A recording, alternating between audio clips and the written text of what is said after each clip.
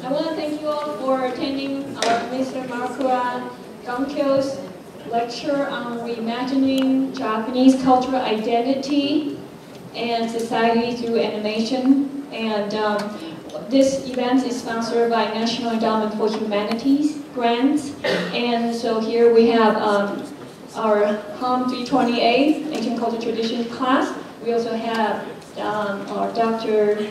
Margaret Perry's her class, her theater class, Lightings, and we also have Dr. Dalman Child, who's our NEH grant faculty learning community members, and we also have Dr. Cassie Nadeau, who teaches cultural anthropology. And when I was preparing the events for Mr. Gankyo, Mr. Gankyo, actually this is the third time you were here on our campus. One time you were here with your student. You were doing a performance of the kabuki dance with her student. They're all wearing the beautiful kimono with the hair and the wig. And then 2 years ago, I brought him back, and he was here to perform and with his kabuki master together, and he also gave a lecture afterwards.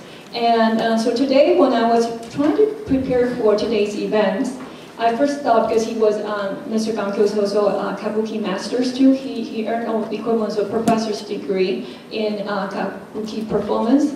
And so I know kabuki was one of his expertise. And actually he just did a sold-out performance at Norton Simon Museum in Pasadena, I think just this past April. That was a sold-out performance. And so I know that it will be very, very interesting for many people. But he told me that he also taught at Cal State Fullerton on a class on Japanese animation. I said, Japanese animation, wow! So instantly I know this will be something that attracts to many people on our campus community. So then I couldn't decide, I was vacillating, so finally I decided, okay, how about he give a noon lecture on kabuki to a very, very small audience for the NEH grant faculty learning community, and then the 2 o'clock one for the general audience. And sure enough, we have many people attending today's lecture, so thank you all for coming. And so let me give you a little bit of brief introduction of Mr. Gankyo. Mr. Gankyo actually started his training of Japanese classical dance when he was only 3 years old. And then when he was 17, he was starting actually doing different performances. He traveled around different areas in the United States and performing at different Japanese festivals. And then also when he was at UCLA, he was selected to attend a study program in Tokyo where he learned tea ceremony, shadow, flower arrangement, and among many, many different things. And then he also learned kabuki dance. And so he was learning from a very, very prestigious, coming from very prestigious kind of lineage of kabuki dance performance. And for example, at the age of 17, he attended his equivalent of master's degree from the nice headmasters and the kabuki actor Bendo Mitsuguro. And then at 26, he was awarded Shinhan, the equivalent of professor's degree from Bendo Mitsuguro 10th. And so also Mr. Gankyo also earned the title Bendo Hirochikuro. And so he's now actually also working on his PhD from UCLA, in addition to teaching kabuki dance and performing kabuki theater, and also teaching at Cal State Fullerton. So I know he's super, super busy and super, super swamped. So let's give him a warm welcome for coming to our campus today.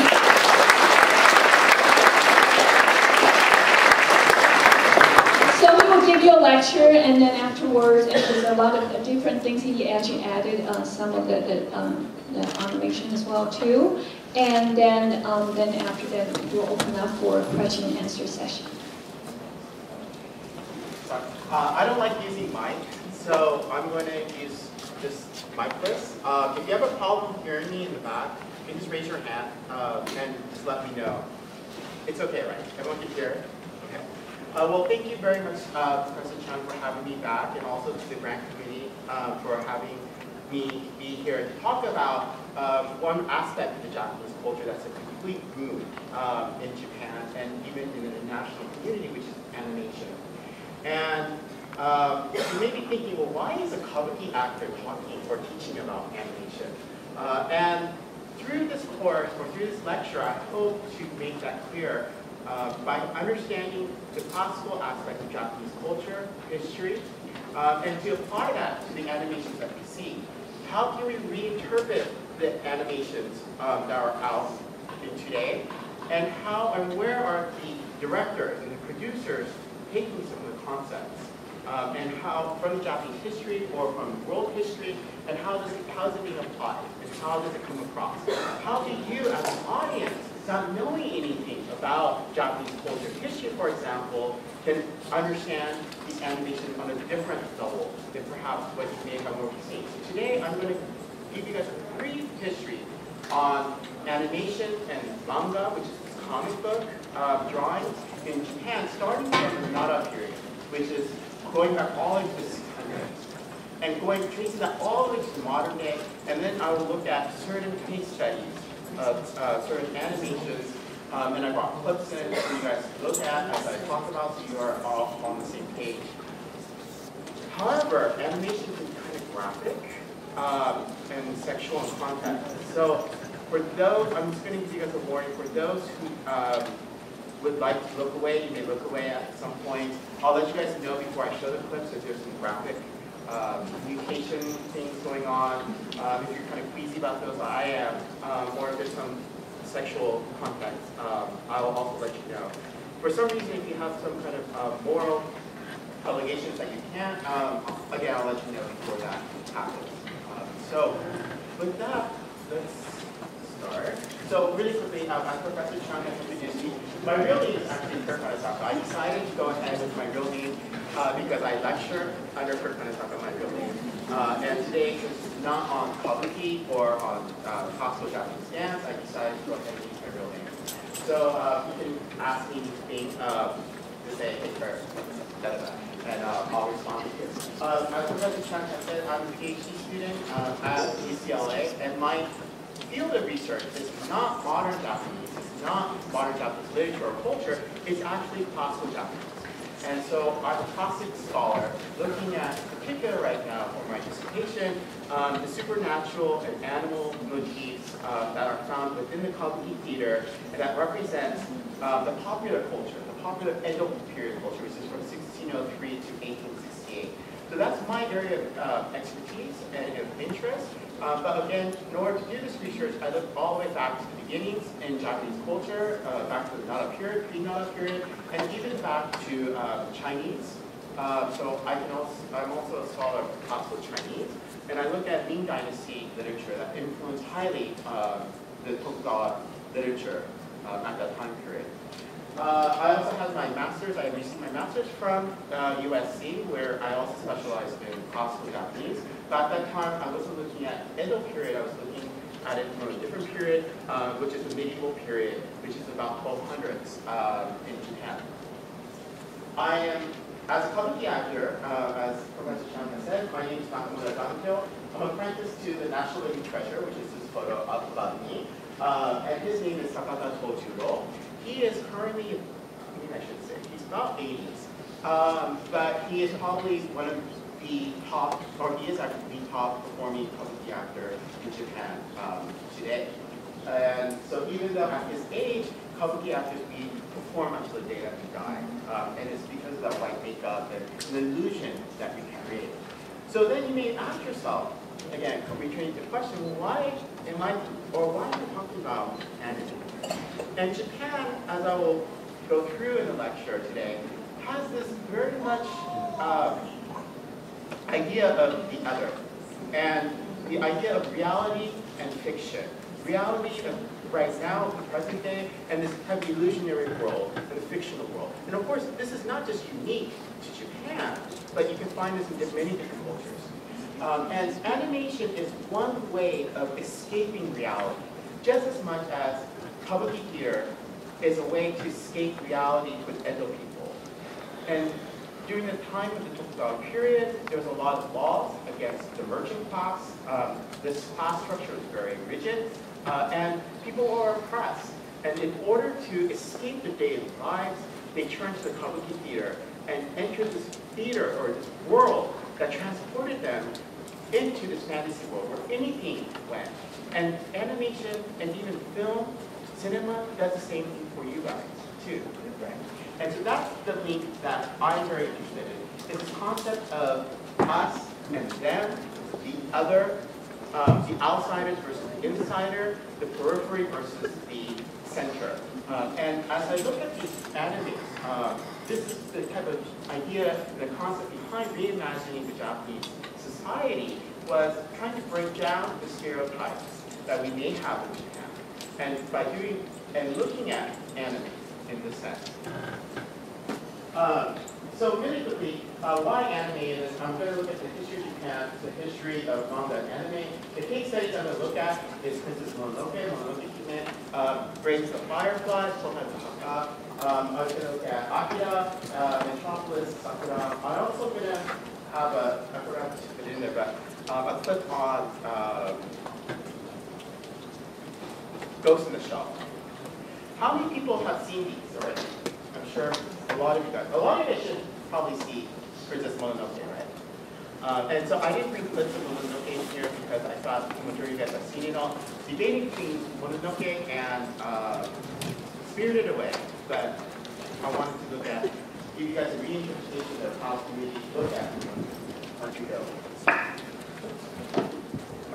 So why anime? To you guys, how many of you have seen anime? Everybody has seen anime. What does anime mean to you guys? Gore. Excuse me? Gore or blood. Gore or blood, okay. Again, representing the type of other worlds, right? Things that maybe we can't do. Right? Good, what else? Anything else? Superpowers. Superpowers. Right, a lot of the characters have superpowers, right? Abilities beyond what we can do as men, right, or men. What else? Anything else? Over-exaggerated style. The over-exaggerated style of some producers, right? Other producers are very simple. And I won't be showing you those clips today, simplistic style. But yeah, there's a lot of over-exaggeration to it too. Like the large eyes, like the fascination with the eyes. And I'll look at it, the idea of the notion of the eyes in Sakura, which is actually a manga, a comic book that's redone into an animated, not animated, and so live feature. So beforehand, maybe before the 80s, actually before the 90s, probably even during the 80s, when you think of Japan or Japanese studies, what things that were attractive were the no theater, for example. What is no theater? You know, this exotic otherness of the no theater, the mysteriousness of the no theater, is what scholars are looking at. Things like temple, Buddhist studies will look at, this is a picture of Togaiji, but to look at what is Japanese Buddhism. Again, it's categorized in Japan as almost this other. And we also think of, again, this type of Buddhist statue. We think about samurai, perhaps, the tea ceremony, things that are the flower arrangement, and of course, kabuki. Right? These are the things that typically scholars would have looked at, maybe pre-90s. But now with anime, right? Maybe a lot of you guys may not know a lot of these things, right? But now with anime, everybody knows which is Sailor Moon, or perhaps not so much, but what is this? Astro Boy, right? What about this? Oh, maybe not this one. But this is Murakami, right? Who does the LV bags. And in Japan, he influences a lot of animation today. How many people have seen Summer Wars? Summer Wars, you can tell, right? The style is very familiar. The Land of Oz. Sonic, right? So of course, this is Spirited Away, Sentai Chihiro. And of course, Pokemon, right? Pokemon, you can probably do a whole study on Pokemon. And the idea of the family structure, single boy, the imagination of a boy, and it's very fascinating, right? And the idea that Pokemon, for example, the main character is very ambiguous. You don't know what nationality he is, right? And that was connects you more strongly to the story, to animation, right? Compared to, for example, the live action. Because live action is very much already defined, right? So really quickly, as I'm talking through, sometimes I'm going to make references to the history of Japan. And so I kind of broke it down in your head. You don't have to know all the dates, or you don't have to know everything. It's just for you, when I talk about, okay, the Nara period, or the Muromachi period, how does it generally fall into the time frame? So we have the pre-Nara period, which actually I should talk a little bit about, or I should have wrote the dates of the different time periods before, because as we look at Mononoke, there is a time period called the Jomo period, the rope period, that predates the Nara period. But you have the pre-Nara period as I grouped them together. The Nara period, which is about 710 to 794. The Heian, the Kamakura, the Muromachi, the Momoyama, the Edo period, which is my specialty. And then you have the Meiji. And so from 1868 down, we call this modern Japan. And so anything, scholars who are studying modern Japan would be studying from the Meiji period, the Taisha period, the Showa period, and the Heisei period. Anything before the Meiji period, we call it pre-modern. And then the medieval period is going to be this type of Kamakura, all the way to the Momoyama period would be considered the medieval period. And then the classical era would be the Heian period in Japan. So as I'm talking about these different time periods, just kind of keep it in the back of your mind and kind of have a general idea of where these times are kind of lining up. So the history of the manga and anime, I'm going to start off with the Choju Ida, or these animal scrolls. And these animal scrolls were found in a Buddhist temple, up kind of on the eve of the Buddhist temple as they were cleaning them, and they just came out. And we believe that these are dating back to this 1053 to about 1053 to 1140.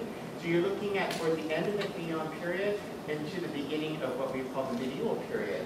And these scrolls are all animal scrolls indicating different type of images that is almost a parody of the world, of this Japanese society at that time.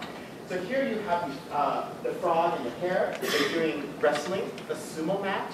You'll have other pictures of frogs all dressed up in priest robes, but they're all getting drunk. And then they're all playing strip poker, right? And then there's only one frog furiously praying on their behalf, right? So you might think, okay, well, what does this have to say? But that says a lot about society, because that's telling already, even though it's a parody, about the corruption within the Buddhist society, among the Buddhist clergy already at that time, right? Otherwise, these things wouldn't be made a parody of. And so these type of animal scrolls also shows this type of humorous side. And a lot of the scholars are saying that, well, this is sort of the beginning of manga, these comic books. And going into the medieval period, as times in Japan gets more darker, with the idea of the Buddhist notion of mappo, which is this type of the decline of the Dharma, and the world is coming to an end. It's almost a type of Armageddon in a way. You have this gakizoshi, which is a hungry ghost scrolls. And of course, this is not just unique to Japan. You see this in all Buddhist paintings, but you see the scrolls coming out. And so you can see here, for example, these hungry ghosts coming out and eating. And the idea behind the hungry ghosts is that they're part of these creatures that sin in this life, and so forever they are doomed to be hungry. And so no matter how much they eat, no matter how much they eat, they'll always be hungry. And here also they're feeding off of the corpse of sinners. There's a person here that's probably another sinner that would be eaten by these ghosts. Then there's also these type of jikoku zoshi, which are hell scrolls. And in this particular scroll, it's a little bit grotesque, but what it is these people, actually these are actually women, are swimming around in menstrual blood. And this is one of the dictations of hell, that if you sin in this world, one of the levels of hell is this floating around in menstrual blood. And the menstrual blood, you may ask why, is because it's considered to be impure, very impure. And so in classical Japan, the notion of childbirth is actually, even though it's a joyous occasion, is also very defiled because of the blood, and perhaps during childbirth, the child may be lost. And so when a woman is actually giving birth, they usually transport her from not in her house, but into a special designated area so that the defilement will be kept in that area. Here you have the hell scroll, another level of excrement and magnets. So this is kind of like urine and feces. People are doomed to swim in here while these type of maggots are feeding off of their flesh. And going beyond that then, from the medieval period, now jumping into the Tokugawa period, you start seeing not hand-drawn scrolls, but woodblock prints. And we call this ukiyo-e.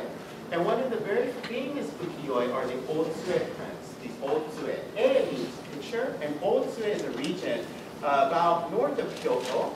And here they have these woodblock prints of, for example, the demon during Buddha's chanting dance. You have the Wisteria maiden, and you'll have a young boy with his hawk, just different sceneries representing the sceneries of Otsue.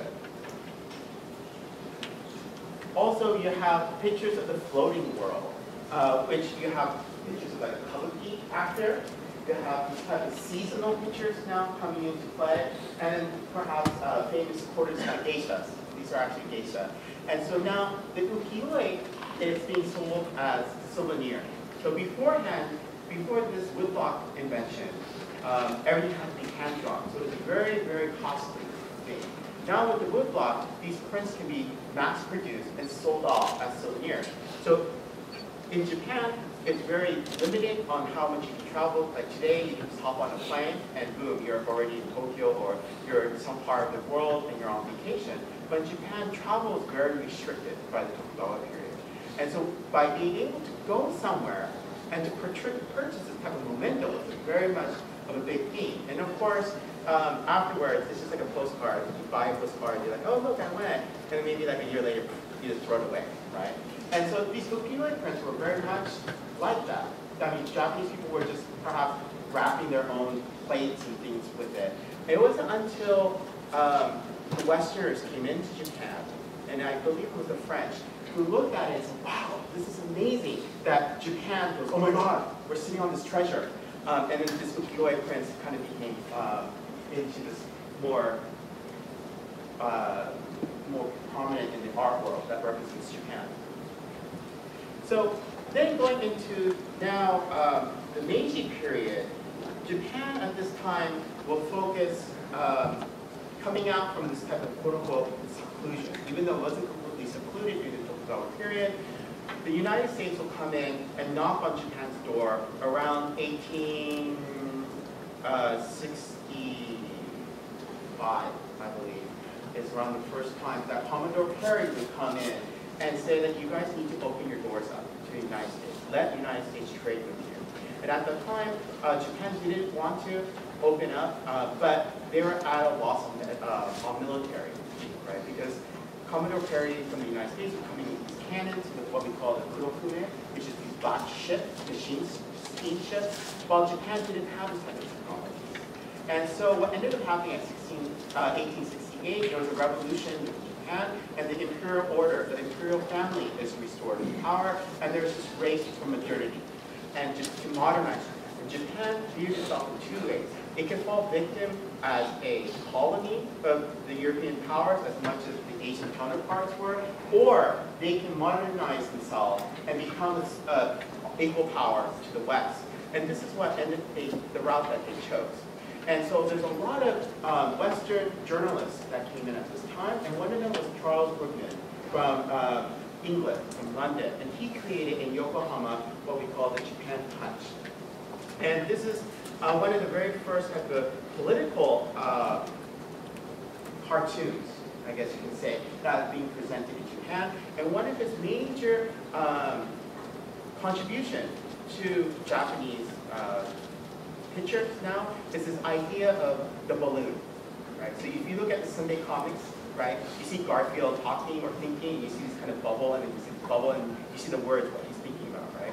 So Charles Whitman is actually the person who introduced this concept. So if you have two political figures being drawn, he'll draw the bubble, and then the words are saying. And so then now Japanese political satirists will now incorporate this within their own works. So in Japan, you can see that it's not animation or manga, it's not just a Japanese thing. But beforehand, you have in China, the influences of Chinese ink paintings, woodblock paintings. These are all coming from China that they developed, and now this type of influences from the West. And so the earliest animated cell, and animation is not, again, Japan, but it's from Europe, and it was developed in Western Europe. And one of the earliest animated cells that survives today comes from 1917, and where the samurai, by then, the samurai were already disbanded. They were no longer, it was illegal for you to carry swords or to have the top knot. But if this is a cartoon that's only this one kind of segment exists, where this samurai has this new sword where he wanted to test it out on killing this monk, and he fails miserably. And so already you can see how cartoons are being used to comment about the old society, right? Because there's still a resistance, especially in the countryside, against modernizing itself, right? Your whole way of life now is completely changed, and there's this phrase. And so this kind of early animation is also used to kind of make a comment about society and how and what we should do, right, in theory. Going into a little bit more the pre-1960s, you have Tezuka Osamu, and he's considered to be the manga no kami-sama, the god of manga, of comic books. And we will see today Metropolis. I will show you Metropolis, but he was the originator of Metropolis, his manga series that is reworked into the animation film, I think, of 2001. But he was a very interesting character. He, as a boy, was very interested in drawing, and so he kept this diary of a bunch of drawings that he did. And when he got older, when he created these comic books, he looked to his childhood diary and took all the inspiration from that diary. And so even though as an adult he's manufacturing these comic books, it's actually all based on childhood, a child's imagination, right? And so he was the one who created like Adam Boy. He created the Ribbon Princess is how it's translated in English. He creates all these type of fantasy worlds, and I'll show you how Metropolis, right, Metropolis, is then transformed to his imagination and what he's commenting on at the same time around him. Before that, after this type of animated cell for the 1917, followed this Shimokawa Oten creates these type of short clips that were commercials. That was a preview before the cinema films in Japan. And one of the leading type of person in support of films in Japan at this time is Tanizaki Juichiro. So maybe a lot of you guys in one of your classes in Japan may read some works by him, but he writes this book called In Praise of Shadows. But by then, his idea of Japan has completely changed. And the beginnings is very much embracing modernity, the Western concept, and film. Because this fascination with the other, the idea that the screen is capturing this motion picture, this person, but the person's not there, right? What about the soul of that person? Is the soul captured in that movie, right? These are all the things that fascinate him. And then as he's looking at these Western concepts, these Western notions, he ended up reverting back to saying that the Japanese way is the best way, and the Japanese way, one of the ways that represents Japan, is actually not the light, but it's the shadows. And he writes this short commentary called The Praise of Shadows. And so cinema is this kind of big boom. Then these animation films, the short features are coming in. And then after the defeat of Japan to the Allies in 1945, the Japanese Navy commissions this short animated film. It's about 3 minutes, and it's called Momotaro, Divine Sea Warriors. And it's about the Navy. And they commissioned this animation to try and boost the morals of the children who were defeated. And if we have time, I need to skip over, if I have time, I'll go into Brave the Firefly, which is about World War II, but from the viewpoints of kind of the victims, the viewpoints of the people living in Japan, and not the military, but from the children's perspective. And in the 1960s, we have this change. One of the big series on NHK was this type of calendar series it started in 1962. Again, these were only 3-minute clips, but it ran for a couple years. And then you have the introduction of Pixel Adam, Astro Boy, which again is based on Osamu's manga version. Right? And then you have Tetsujin 28. And so the idea that these two different type of robot ideas are now coming in, right? So the Tetsujin 28, the Detonator, is a boy who is able to control robots, right? And compared to Astro Boy, which is this type of artificial human that's coming in. And so already by the 1960s, these ideas of the AI, of robot is coming into play, but it's playing off of the idea of human rights. And so in the 1950s and 60s and 70s in the United States, you have this type of civil rights movements, you have the women rights movements, this idea of human rights are coming into play.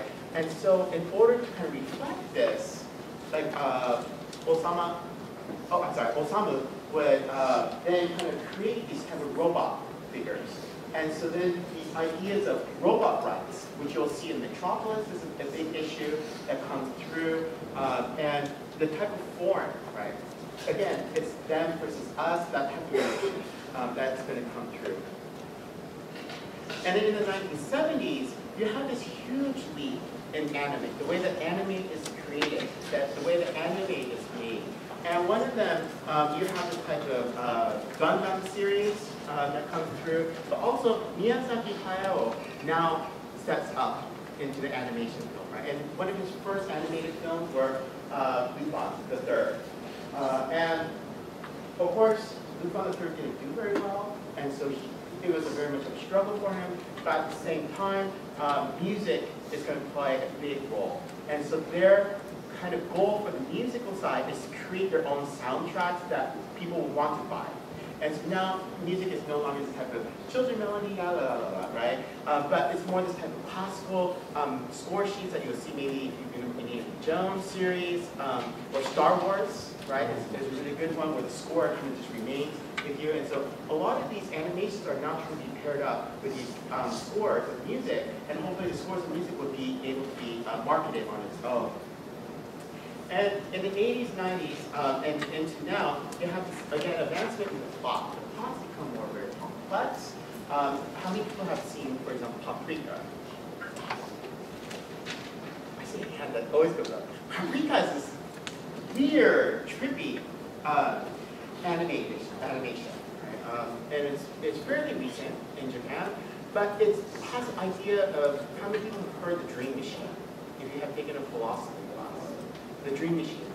Should we be hooked up to this machine and live a life of dreams? Is not living life, you know? And this idea of Paprika is being hooked up to a dream machine and sharing people's dreams. And what happens when this dream machine is stolen with people's dreams in them? Do you steal people's identities? Can people's identities be stolen? And this Paprika approaches this in many different ways. And of course you have the computer-generated and the 3D. And so as I'm looking at the different case studies today, I'll also look at, for example, I keep going back to Metropolis, but the whole beginning of Metropolis is done through computer animation. And after that, painstakingly, everything is all hand-drawn. And the producer or the director is very cautious about this move. And so I'll talk about it as we look at it. And so I wanted to first then look at Mononoke Hime, or Princess Mononoke. Again, how many people have seen this anime? Okay, so maybe I should have put this. Sorry about it. But as we look at it, Princess Mononoke is supposedly supposed to take place in the Muromachi period, which is right after the end of the Heian classical period and going into this medieval period. And we have these different various looks or readings on Mononoke, which is the idea of man versus nature. You also have this outsider versus insider. Susanna Napier is a professor at the University of Texas, and she's one of the very first professors on an academic level to write on anime. And she produced a book in the second edition, and she's been a lecturer on anime. Her main focus is actually on modern Japanese literature, although she's very Freudian in her approach, and sometimes I disagree with her, and I'll let you guys know as I'm talking about Mononoke about the different interpretations, and we want to be careful of not to impose our own type of views on something that may not be there. And so then this type of humanistic approach and the Buddhist approach as we look at Mononoke. So, San, which is this quote-unquote Mononoke, Miyazaki Hayao bases her off of the Jomon period, which is the Jomon after the data that has this type of, is known for the rope pottery. And as you can tell between the two, San wears this mask when she's attacking, but it's very much similar. And so he bases San off the Jomon period compared to this Muromachi period, which is this type of more advancement in arms. There's a trade with China, and advancement of technology that's going on. And so it's prehistoric type of history being mixed with quote-unquote the modern period at the time of Muromachi. And then, of course, Ashitaka is representing this type of northern tribes called the Emishi tribes. And so if you watch the opening of Mononoke, it shows the village being attacked by this boar god, that's raging boar god, and the boar god curses Ashitaka, and he's now expelled from his tribe. And this whole opening scene shows him crossing these great plains and nature, and going from the outside, the periphery, to the center, where the problem is. Even though in Japan, and even in Chinese civilization, right, the core is at the center of civilization. That's where it's more civilized. That's where you want to be compared to the periphery, right? And the periphery is all chaos, it's all barbaric, it's all wilderness, it's wild. But in this viewpoint, Miyazaki shifts this idea of the outside being clean, being pure, right? And the taintedness comes from the center, right, which is society. And so it's interesting to see this type of double play as you're looking at how history books are written, how historical documents are written, and how shrewd or screwed their viewpoints are. And so, again, this is kind of the opening scene. You have Ashitaka being attacked by the god, and so this harmony between nature and man that's destroyed. Something that you may associate with, for example, quote-unquote Shinto, right? Even though Shinto that we understand today is a modern construct. It's a Meiji construct of how we view Shinto. Shinto and Buddhism was merged in pre-modern times, right? So up to the Tokugawa period, until the Meiji government stressed that there needs to be separation between, foreign and us. Shinto and Buddhism coincided together. Right? So, but in this case, he's also drawing upon the idea of living in nature, living with harmony with one another, right? Compared to this kind of society, this fortress that produces these iron cores, right? Also, building off this idea of outsiders versus insiders, again, I was talking about the center, the capital versus the periphery. Where is it? Where does the problem really lie? Is it really so barbaric away from the capital? But it's interesting, in this Mononoke Hime, the center, the quote-unquote, the court center, is absent. It's only mentioned once if you look at it, if you watch this film. And that's when the monk says that he wants to give the Shishigami's head to the emperor. And that was it. So now then, you have to think about, so what does it mean to have a lack of the center? And where is the center? The center is always being shifted, right? And so from whose viewpoint are we viewing these? I talked about this rigid social structure and the hinin, or the outcast, which is the type of untouchable class members. This town is all based on, the iron core town is all based off of these outsiders, the prostitutes, the lepers, the weak men, right? And this is how this town was created. And so what does it mean, again, to have this type of connection among each other? What does it mean to be a community, for example? If, for example, all of us here are connected because we are all scholars, we are all students, forever, even though you become a professor, you're also always studying. Right? In that sense, we all are. But you guys are all one community in a sense because you guys are all members or all part of the campus here. I'm not. I'm an outsider in that sense. So this idea of, again, the outsider versus insider, who's in, who's out, and from what viewpoint, is very important when watching Mononoke Hime. And of course, the idea of the local gods versus Buddhism, even though I was mentioning that the gods and the Buddhas are merged, there's also this very kind of conflict that goes on. This very tension that's being played between the two types of religions, quote unquote, that we speak of. And the idea of beasts versus humans, like the wolves, the boars versus the human race. One thing that I will mention, if those of you who have seen Mononoke Hime, that Susanna Napier, again, imposes this very Freudian sexual view. And one of the things that she comments, if you read her book, is the scene when Sam is sucking the blood out from her quote-unquote mother, the Moro's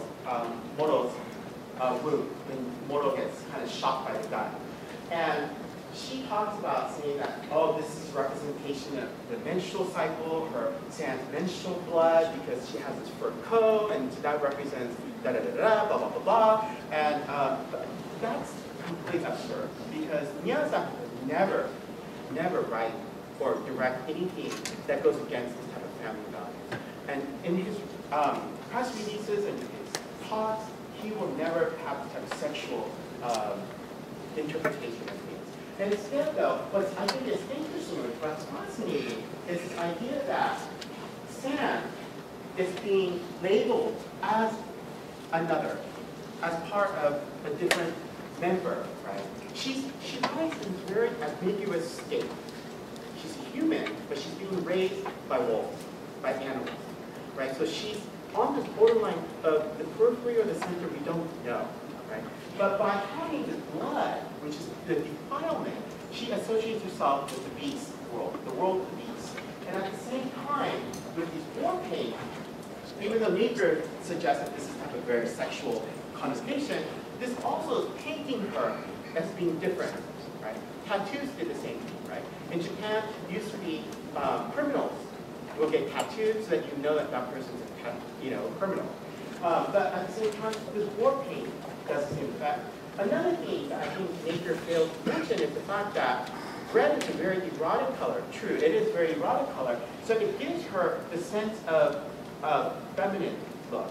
Even though she's very fierce in this look, everything around her is all white, except for the red, and the red has this very type of what we call iroke, which I cannot translate, it's almost nearly impossible. It has this type of sexual type of charm to her at the same time, as a womanly charm, I guess, as you could say.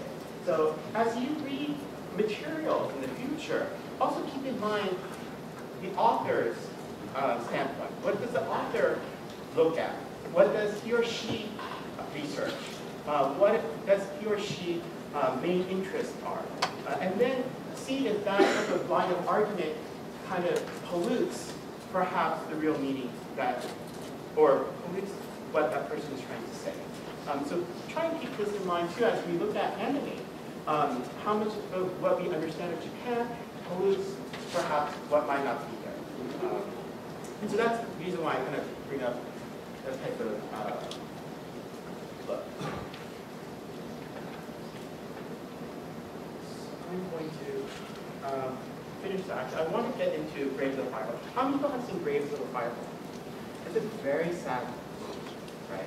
And for those who hasn't, if I spoil the ending, I'm really sorry.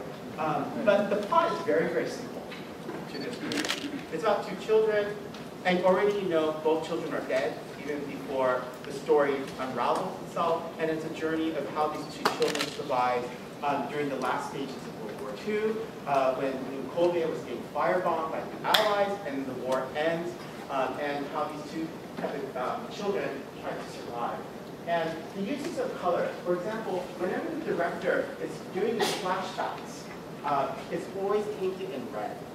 So you know that it's a flashback, right? And again, there are these types of spirits in this world. And this is kind of like the opening scene. You already see one of the main actors, the main characters, is looking back at his dead body.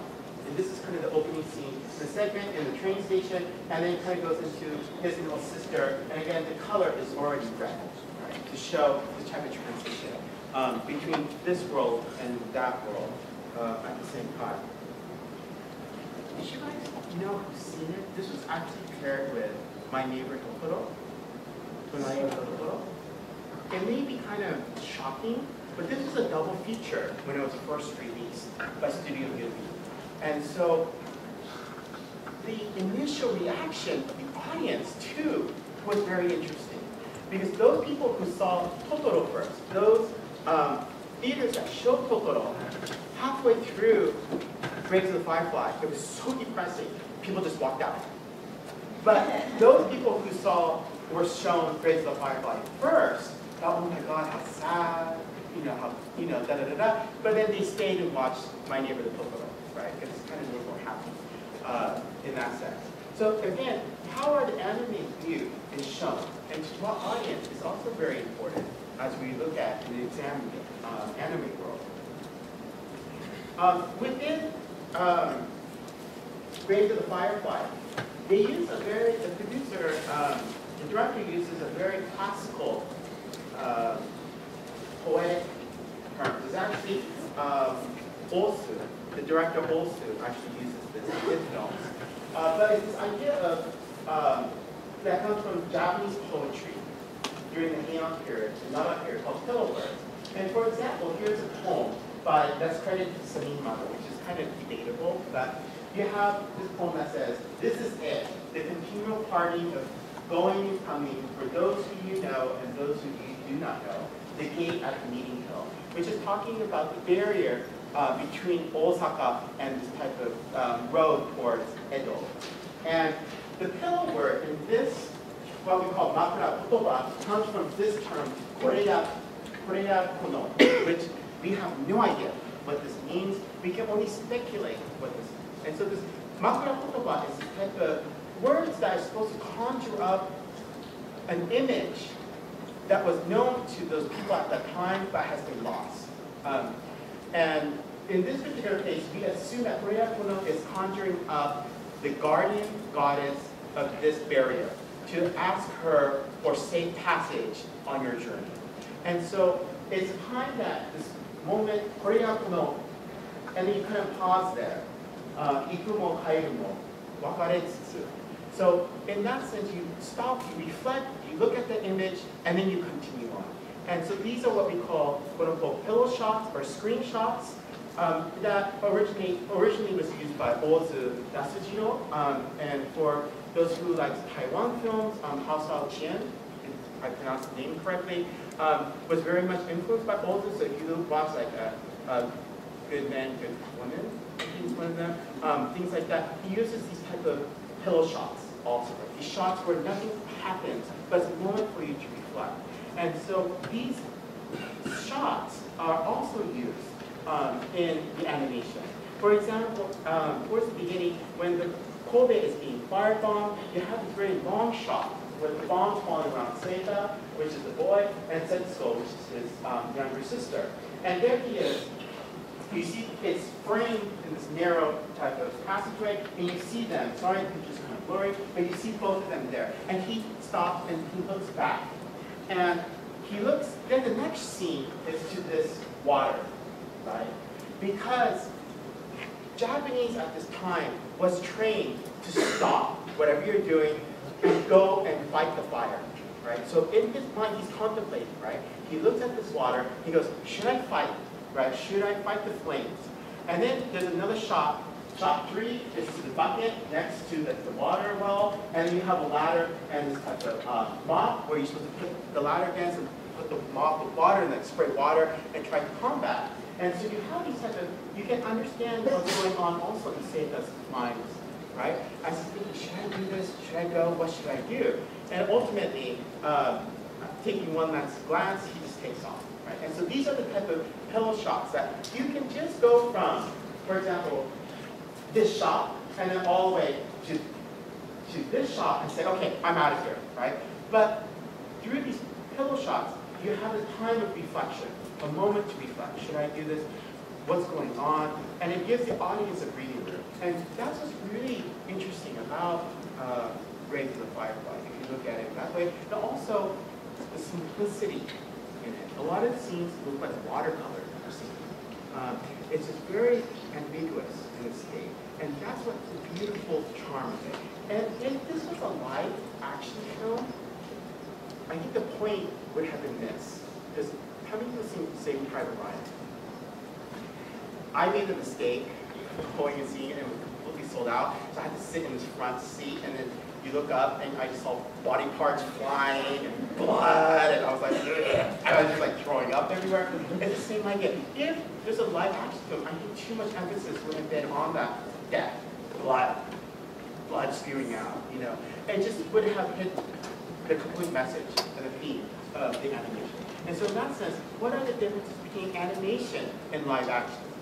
It's a really good, interesting thing. With this, for example, this is based on a book by an actual author who lost his sister during this time, but at the same time, with this happened different. And this actually has been made into a drama in Japan, but the animation is way 10 times more emotional for the audience. So why is that? So then now I want to jump to Akira. I mean, you've seen Akira. Akira is kind of like, oh my god, like, this is it for animation, right? A lot of otaku people. How many people are otaku people? I heard laughter, so that means you should know. What does otaku mean? Fanboy. Fanboy.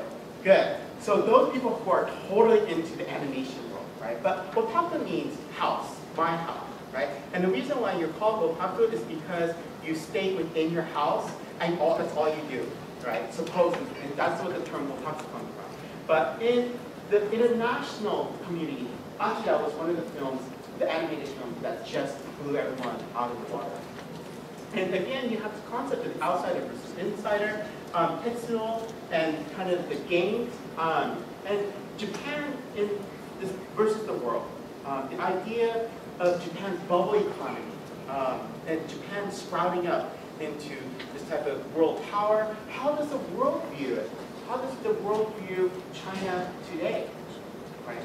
How many people are, or how many people are very scared that we're going to be overtaken by the Chinese because the Chinese have a superpower, or even India in that sense. In the 1980s, maybe a lot of you guys just getting born. I was a 1980s child, but I always remember things like, oh my God, one day Japan is going to, we're all going to be overran by Japanese. You know, there's very much, not so much as the type of witch hunts during the 1950s or the Cold War period, but it's very much fear that was going on. And so this idea of how does Japan fit in this world? The new Tokyo versus the old Tokyo is also being kind of shown within this film, this animation. And the idea of humans versus mutant, right? The boy versus the superpower. So you have now these types of superpower things. And one thing I wanted to look at is this idea by Benjamin Stevens of the very ending, which is I am Tetsuo. And up to now, the main focus was Akira, this person that is in body parts that's been kind of dispersed, and that Akira is supposed to have the superpower, and yet at the very end, the whole screen goes blank, and then it says, Ore wa Tetsuo. So who is this I? Who is Tetsuo? What happened, right? It's not I'm Akira. That's interesting, right? And up to now, Tetsuo also always refers to himself as Boku. So if you know Japanese, Boku means I, but it's kind of more masculine way. And ore is I too, but it's more derogatory, I, right? And so now it's this, the idea of that. And then, again, I kind of wrote these questions that I'll kind of go right. So I'll show you a clip of Akira really quick.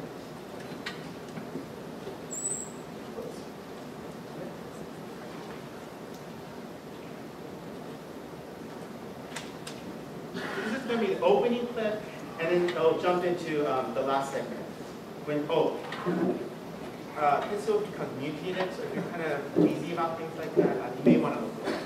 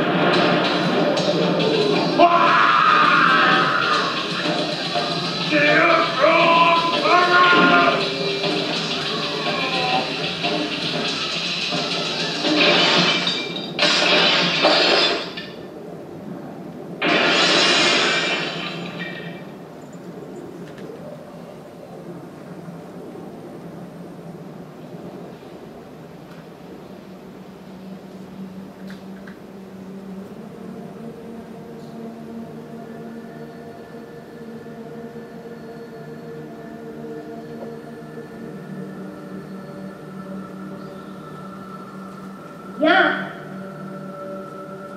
あ、アキラ君。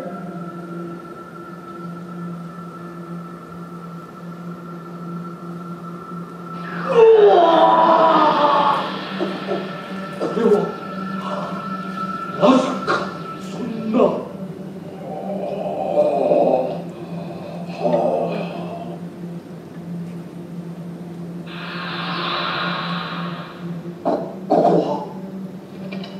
早くトンネルの中へ。あそこなら安全よ。キヨ、どこだ。おお。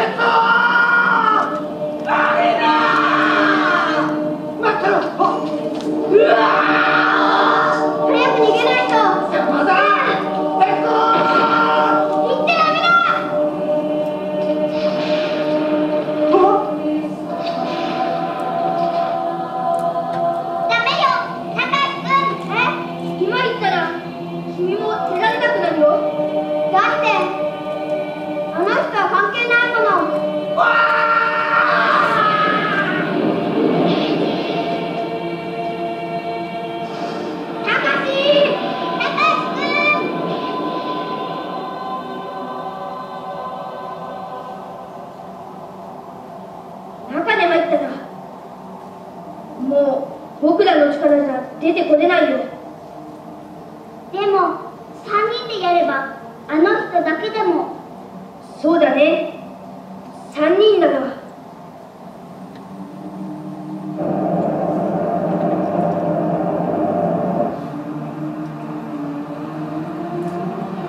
いぜ。逃げた方がいいって。おい。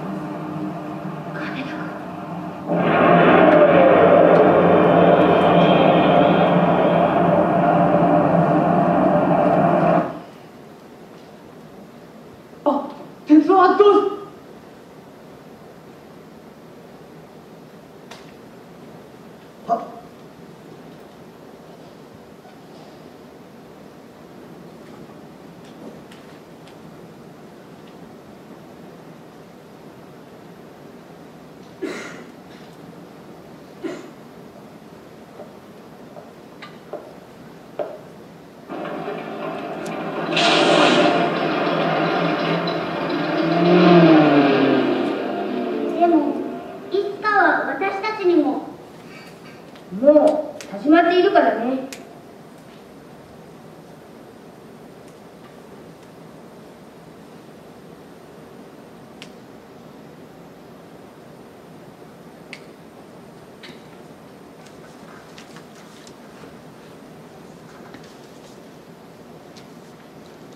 僕は鉄を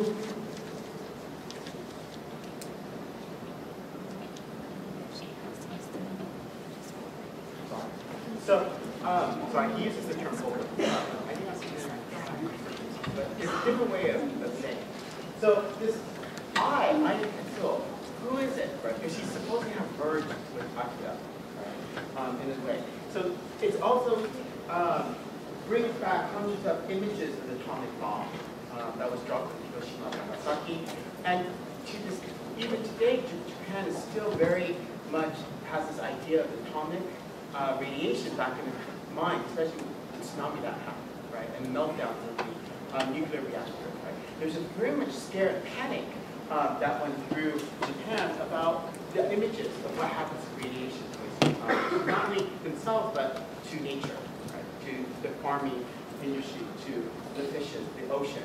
And so all these images and feelings are all kind of being thrown into Akira. So if you have the time, Akira is always very fascinating. You get the idea of at what point are you human and at what point are you not? Those three children, they're all children, but they're all deformed. They're all tweaked through this military experiment. And so at what point do we cross the line from being human to not human? So I'm going to say and going into Metropolis. So Metropolis, the reason why I want to focus on Metropolis a little bit is because there's three stages in Metropolis. And as I go through, you have this metropolis of the 1927. So if you're a film student, perhaps you have come across this. This actually was directed by a German filmmaker in Germany, and he creates Metropolis 1927. You have Metropolis 1949, which is Osamu's version of it, which is the comic book version. But it's interesting because Tezuka, right, Osamu Tezuka does not or never seen the 1927 version. All he saw was a poster, and this had the face, the face, I think it's the right, of the robot. And he loved the name Metropolis, and he loved this robot image, and he created a whole comic book series based off of that. Just those two things. You've never seen this. And then you have the Metropolis of 2001. And so the original version of Metropolis was by a person named Fritz Wang, and he bases it on Bia von Harbour's novel, which was his girlfriend. And he models this city of Metropolis not on a European city, but when he traveled to New York and he saw the skyscrapers, he saw the airplanes flying around, he thought that this was the city of the future. And so Metropolis in his version is based off of that. And so even in the animated film, you can kind of see the reminiscence of the 20s, the music, some of the ideas, the costuming, but also the city itself. It kind of does conjure up the image, perhaps, of New York itself. And it's supposed to be this futurist world of 2026. But underlining all this is the idea of the Industrial Revolution. What is the price that we must pay to become industrialized? Should we sacrifice human rights, workers' rights, for the sake of the country? And again, these are the ideas and things that are being echoed in the late 1940s, 1950s, as Japan races to redevelop itself, to create itself as a superpower in the future, and to kind of clean itself up after World War II from devastation. And so then you can also kind of have this Christian socialism view, Marina being the woman as the Donna figure. What happens is this. She dies, and so then her lover wants to resurrect her and creates this type of robot image of her. And so this storyline is completely different from Metropolis, or even from the animated film, Metropolis itself. I'm going to skip this. This is actually kind of a clip from Metropolis in 1927. It was just to kind of show students some of the themes that were coming through, but you can just go ahead and skip it and go into Tezuka's version. So Tezuka, as I mentioned before, he was considered the kamisama, manga no kamisama, the god of manga. And again, like I said, he only saw the poster, and he loves the name Metropolis, and so he bases his version, the manga versus comic version, off of those two things. In the back of his mind, and even in Metropolis and his manga version through the series, he has the idea of the atomic bomb, and also the Cold War is going to play between USSR and America. Right? These are the two types of axes of powers that are going to kind of emerge after World War II. Perhaps a lot of you guys remember the fall of the Berlin Wall, things like that. But all of these things are going to be kind of playing into Japan. Where should Japan be? Whose side should it get? USSR or America, right? And so a lot of these things are going to be found within his comic version of Metropolis. And also he addresses the idea of globalization. He makes constant references to Disney. So this is kind of like one drawing that you see who's that line down. Mickey Mouse. So images that people are now in Japan associating with America. And again, as I mentioned before, animation and manga is always in constant play between Japan and the rest of the world. So Tezuka was very much influenced by Disney's Snow White and the Seven Dwarfs. And so he takes a lot of those elements and creates them into his manga version. And then he creates the White Lion, right? Which becomes later what in Disney? Simba, the Lion King, right? So you see this constant play between what is considered Japan and America and the dialogue that occurs. And so in this case, too, he's taking elements of Disney. He also makes references to Superman. He has a type of pose like this, the robot figure kind of going off into flying. And so he plays off these ideas of globalization and kind of bringing the international community to Japan. At the same time, he also addressed the ideas, and I mentioned it before, but the ideas of robot rights and workers' rights, the Industrial Revolution. So he does play a little bit, but without knowing off of the German film. But he does mention about this Industrial Revolution. So if you have seen Metropolis anime, you'll understand what I'm talking about the idea of these robots taking human jobs, right? And this revolution, the robot revolution, the revolution of the people that are suppressed in the town of Metropolis. And even though it's a little bit later, the American Civil Rights Movement can also kind of, you see elements of that throughout. And then the idea of the American occupation, which was 1945 to 1952. Michi is the artificial being. Later on she'll be called Tima in the animated version. But her gender is very ambiguous. She starts out as a girl, and then she transforms into she starts out as a boy, and she transforms into a girl. So she herself, or he himself, is kind of ambiguous. She generates her energy from the radiation of the sun. Of course, this again is echoing the idea of radiation in the atomic bombs that were dropped. And then she has this kind of split personality. So she sticks up for the people that are suppressed. She makes friends. She's in a sense naive, and she's always seeking or looking for her father or her creator. But at the same time, after she discovers her true identity, she becomes this. She flies into rage. She leads the robot people, and her goal is kind of destroying the human race. And one idea is Godzilla. Right? Godzilla is similar. So you can see her kind of leading the revolt. But at the same time, Godzilla is a creation from what? How is Godzilla created in Japanese? Because of the radiation. From the radiation, right? And so then he comes and destroys some versions. He destroys Tokyo. Other versions he saves Japan. It's one of the two, right? But it's the same kind of idea. This idea of the radiation and atomic lingering. And so here's a clip. This is a little bit long clip. I think it's almost about 10 minutes. So it's going to be the opening. It's going to be opening and towards the end. I may cut the end off.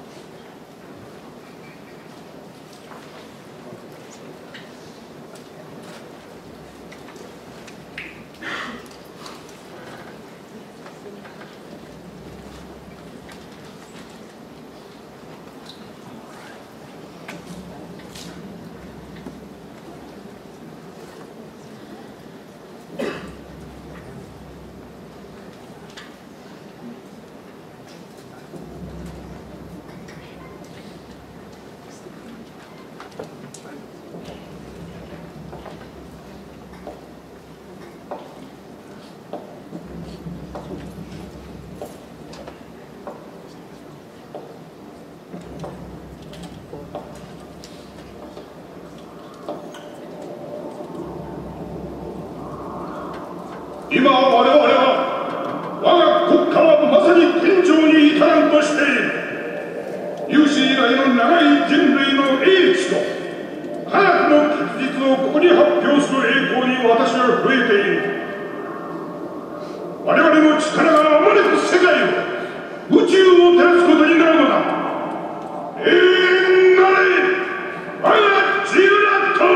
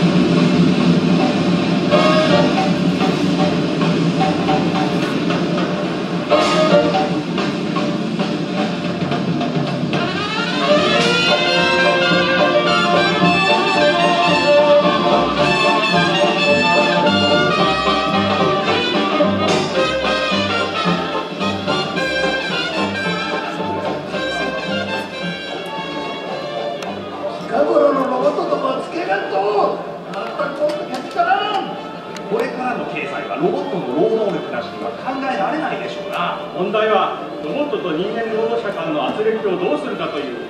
敵国では新兵器の開発に着手したそうですな。だから我がメトロポリスにはもっと強く象徴的なリーダーが必要なんじゃ。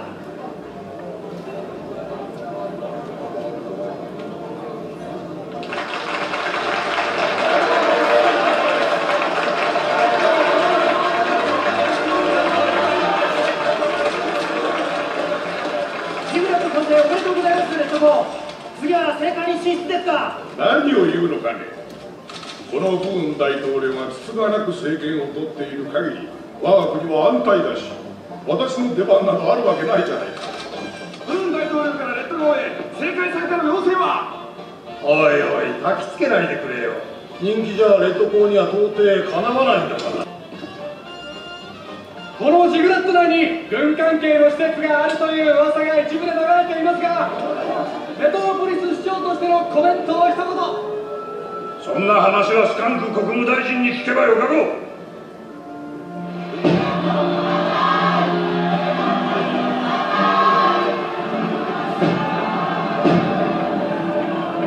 おじさん、ジグラットってどういう意味なんでしょうね。知らん。おい、あれを見ろよ。なんだあれは。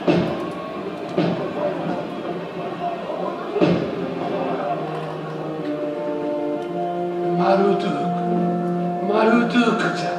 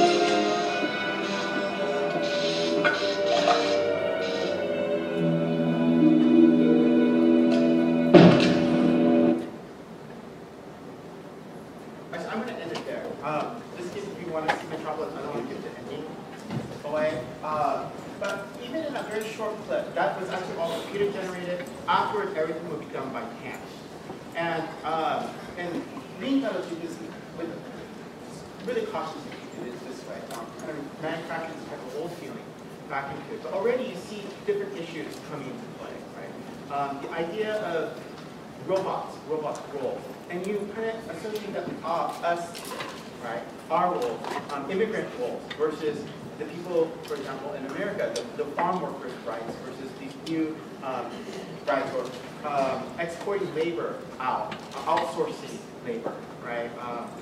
And so all these other things come to play within the Metropolis, and also the idea of if robots are easy to kill like this, I mean, what does it really say about society, too, right? Are robots on the same level? And this idea of, again, how much of it is it to be a robot, what is it to be a robot, what is it to be human, comes into play. That it's very much interesting if you have time to actually look at it.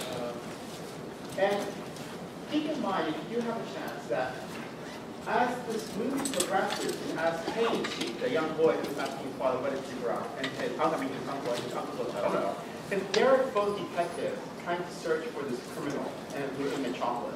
And as they're searching for the criminal within Metropolis, we too are like them. We are foreigners into this different country, right? We're looking at it from the outside perspective. We're constantly being reminded about this. We're constantly discovering new areas, new things about the city itself. And that's a very interesting concept. Just like as we travel to a different country, we're always experiencing not from the viewpoint of the locals, but the viewpoint of the other. I didn't show up anything. And also, Metropolis talks about women's rights. And although you may think that women didn't have a lot of power in Japanese society, Professor Chung had told me that you guys were looking at Genji Monogatari, right? Women during that Heian period had a lot of rights, a lot of power, I should say, because from the readings, who does Genji go visit all the time?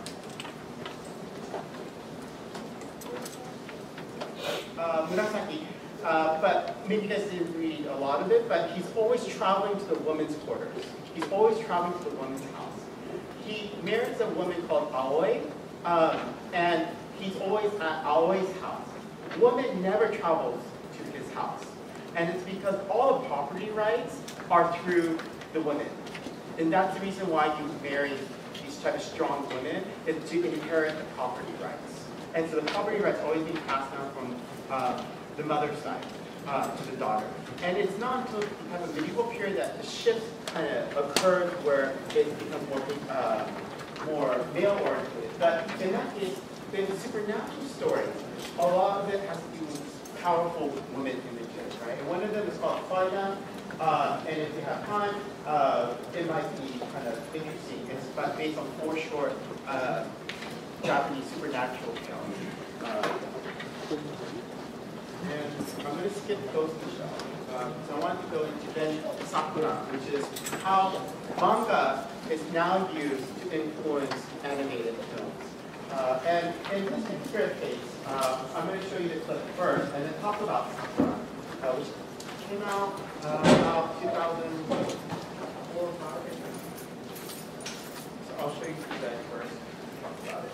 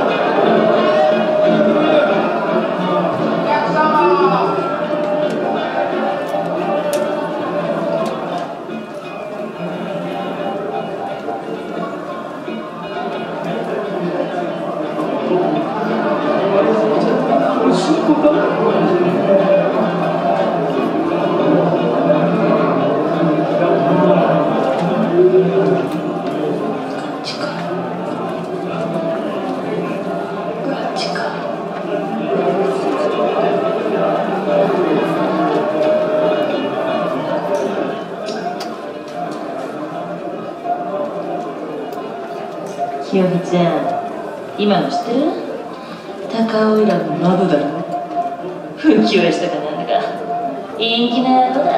へえ、俺らも水に切ってよくやるな。ババアが睨み聞かせてるっつうのによ。ひよはなんだよ、胸口叩いてないで愛想で盛り巻きな。なんだお前さん、客で襟好みがきつい。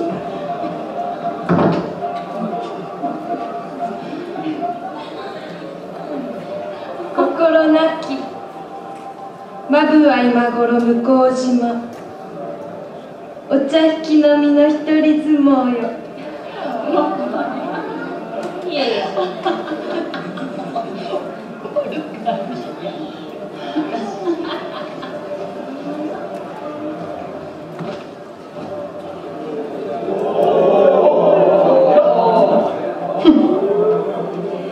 なめんじゃねえよ。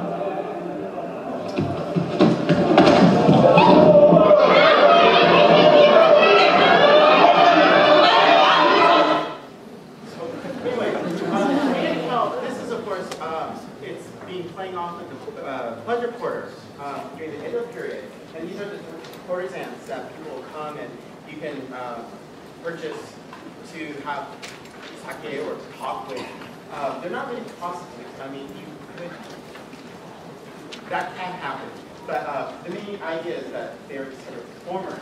And if you look at the colors, even if the screen is very bright and vivid, and again, these are all coming from the manga. The manga has contributed to this type of style, and of course, Anna Tsuchiya.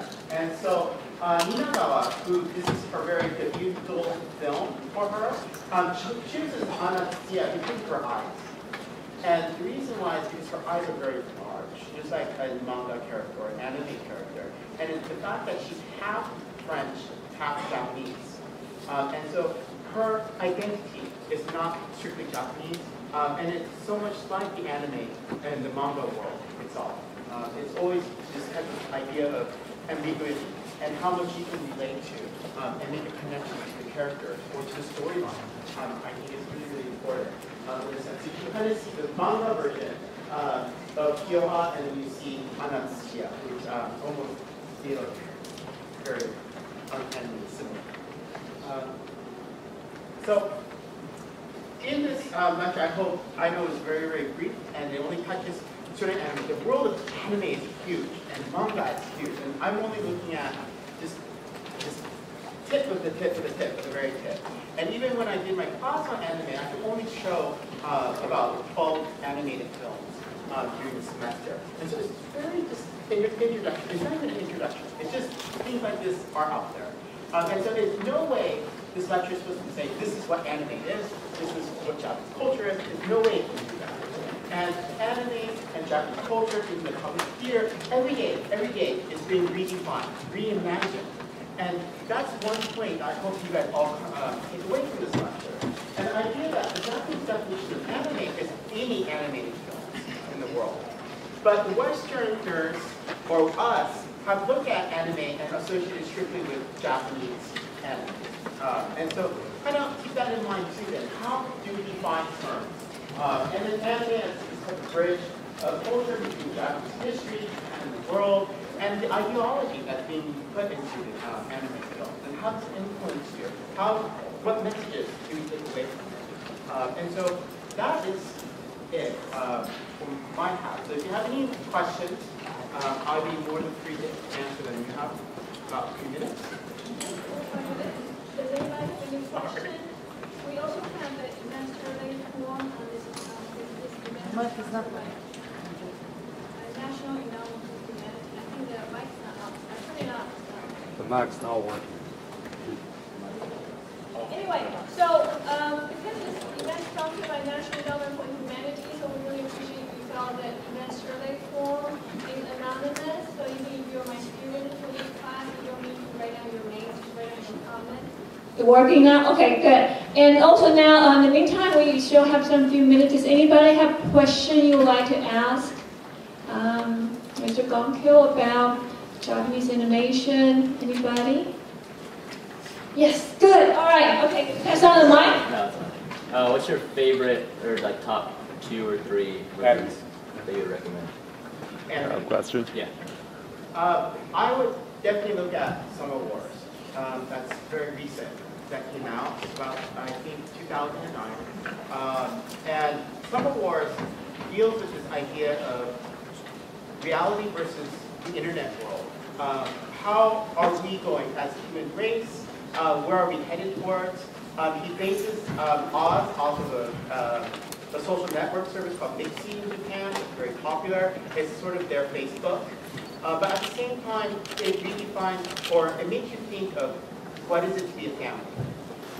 And is it just by blood relation? And in Japan, it's not. In China, it may be the idea is stressed on passing the family lineage from father to son, producing the male heir. But in Japan, we don't have that. we have what we call adoption. So if a family doesn't have a male heir, they can adopt someone into the family, and that's still carrying on the family tradition. So how does that play into that Japanese type of notion of what a family is? So that's why I probably also recommend Children Who Chases Voices from Deep Below. And this also deals with the idea of concept of life and death. How do we deal with death? How do we cope with death? While also looking at the historicalness. What does it mean to be quote unquote modern versus the type of prehistorical world? Because we actually travel down below the earth into a different realm. And of course, Paprika. These are all kind of recent anime films, but Paprika would be another one that I would recommend highly. What's the major difference between the Japanese anime and the transfer from that to the American, to like the American style? I don't think there's a major difference between the two. I think when you think of American anime, you think of cartoons, right? And so to the general public, when they first were watching anime, their adult reactions were, well, this is just for kids. Right, because we always have like Sunday morning cartoons, or Saturday morning cartoons. I can't remember. Saturday. Sorry, or like SpongeBob SquarePants. You know, these are the type of things that are most closely associated with Western type of ideas. But then Japanese animation is very different, and it's trying to show stories and things that really can't be done, or will have a different take. I think if it's done in live action. Compared to the anime. And then now there's this type of dialogue between the two, and so you see more and more animation that's being developed. So of course, the start of it is Snow White and the Seven Dwarfs. So Snow White and the Seven Dwarfs really kicks off and influences animation in Japan to create it into this type of storyline and to create a drama out of it.